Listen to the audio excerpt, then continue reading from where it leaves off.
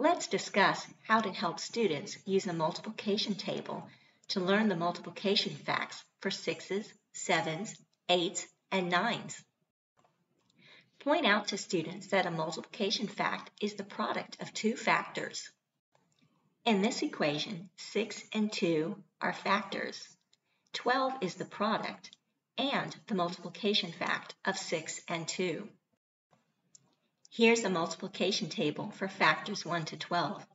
In the corner, there's a multiplication symbol. The factors are shown on the side and at the top. In the middle of the table are the multiplication facts.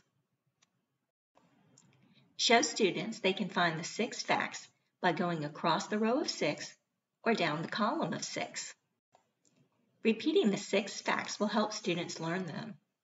Have students say the facts with you. 6, 12, 18, 24, 30, 36, 42, 48, 54, 60, 66, 72. Now the 7s. Students can find them by going across the row of 7 or down the column of 7. Have the students say the facts with you.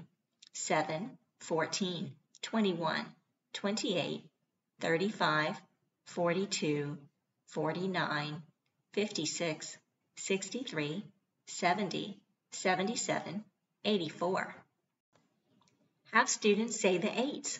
8, 16, 24, 32, 40, 48, 56, 64, 72, 80, 88, 96. For each new fact, have the students say the facts with you. Now the 9s.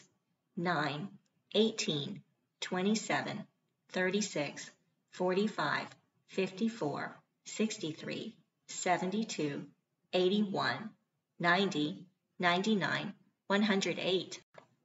The multiplication table is a really useful tool to help students learn their multiplication facts.